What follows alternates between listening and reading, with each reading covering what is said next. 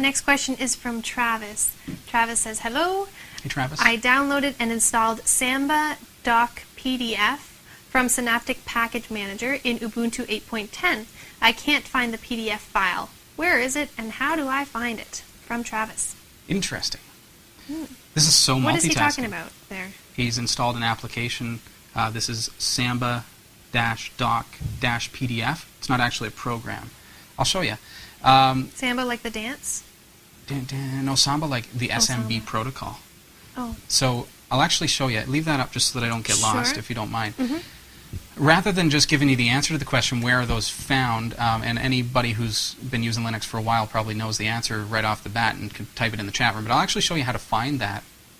First of all, let's look at the item that he's installed. Pardon me, just go into Synaptic Package Manager.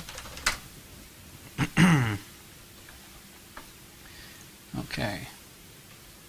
So this is like the manual, basically. So Samba-doc-PDF. So there it is. So he's just gone and installed this. And if you read the description, all this is the Samba documentation in PDF format. But these kind of things can be weird because when you install them, it's like, well, it says that it installed, but where on earth did it go?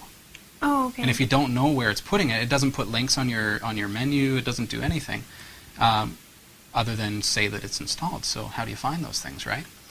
So with this particular one, and you can use this method with any application that's available in the repositories on Ubuntu, just go over to packages.ubuntu.com. So when you get there, so it's just packages.ubuntu.com. Just scroll down. Easiest way is just to go into the keyword search here and just type in samba-doc-PDF. Just search for that package. This is actually going to give you the package information. There it is for Intrepid. So just click on that. And then you'll see the information about what this is. But then you'll see over here files, and you'll see list of files, and that's what we're really interested in. So when you click on that, it actually shows you the files that this is going to put on your computer. And of course, in this case, because we're looking for the PDF file, we can see that that's putting that in /user/share/doc-base/samba by example.pdf or something along those lines. Or it's actually going to create all these GZ files too. Sorry, that's not a .pdf, but that's a folder. And then in that folder, you've got all these GZ files, which are basically the equivalent of like a zip file. If you're coming from Windows, it's a compressed archive file. There could be multiple files within that file.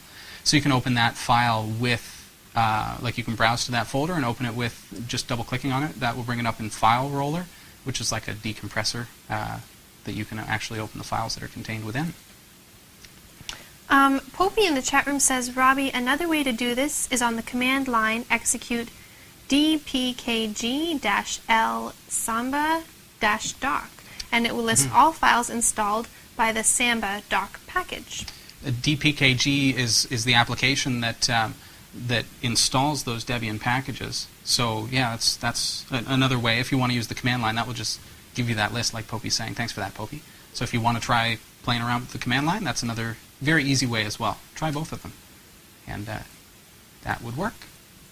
That's probably a better way if it's not from a repository that's on the Ubuntu site, because we're just looking at something like in this particular case, it's coming from an Ubuntu repository, so it is available in that list online at packages.ubuntu.com.